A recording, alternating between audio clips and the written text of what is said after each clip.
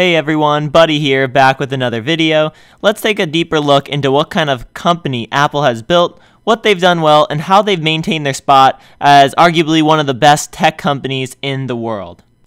First, let's take a look at their software, iOS. It's known for simplicity, polishedness, but very feature-packed.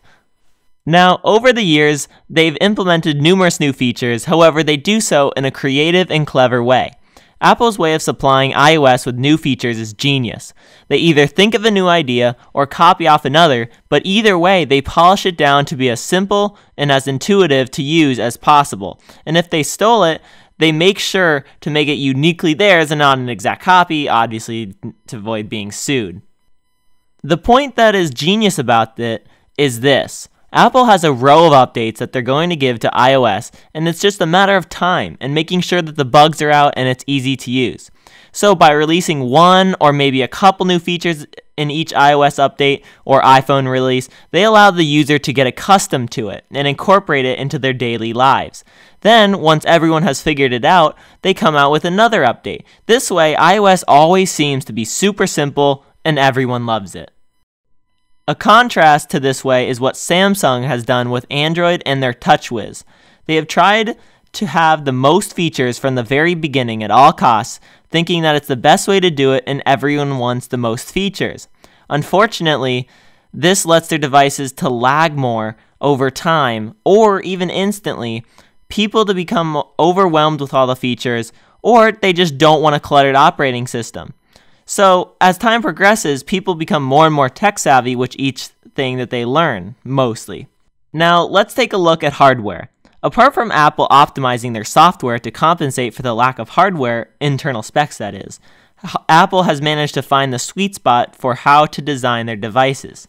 They take into account what people say they want, what the competition has done and what has worked for them, and what has worked for Apple in the past, or what they believe is a beneficial change for the future. Apple has changed charging cables a while back, if you remember, from the long pinned charging cable to the shorter lightning cable.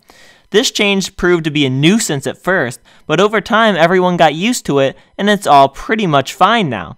Now Apple's looking to do the same with the headphone jack, or rumors say. Apple has correctly chosen what the average non-techie person would want in regards to having devices that feel nice in the hand and what other companies have rushed to do so, which makes Apple more thoughtful and caring to how the devices feel, which leads to their popularity. Finally, now this one isn't more of what Apple did right, but more how they got lucky. Google opened Android up to every manufacturer that wanted it, causing fragmentation, especially over time, as you can see how updates get pushed out.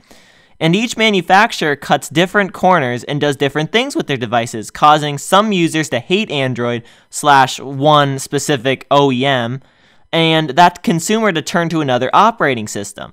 So over time, as Apple kept their operating system solely theirs with controlling everything, they built a stable, reliable, predictable brand. People started flocking to it and didn't really change once it caught on that Apple was considered premium, the best, and people bandwagoned and kind of kept away from Android because they didn't know what they were going to get every single time. Hopefully you learned something from the video. If you enjoyed it and want more informationals like it in the future, be sure to let me know either by commenting or subscribing, or if you want, liking the video.